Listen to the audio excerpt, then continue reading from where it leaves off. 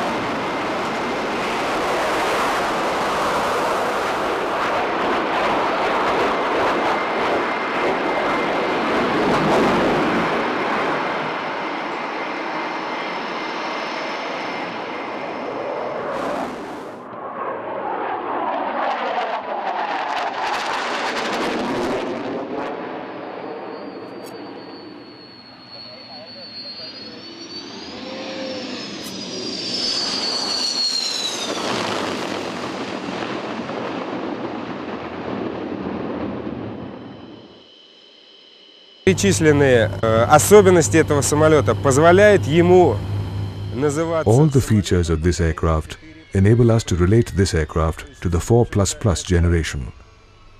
So it is very close to the 5th generation aircraft. Ну и естественно, если заказчик, если индийский ВВС If the Indian Air Force orders engines with thrust vectoring, закажут двигатели с управляемым вектором тяги, то тогда then this aircraft will be able to perform all the maneuvers which you saw performed by the MiG-29 OVT.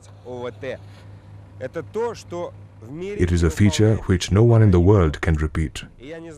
I don't know when anyone else will be able to perform that.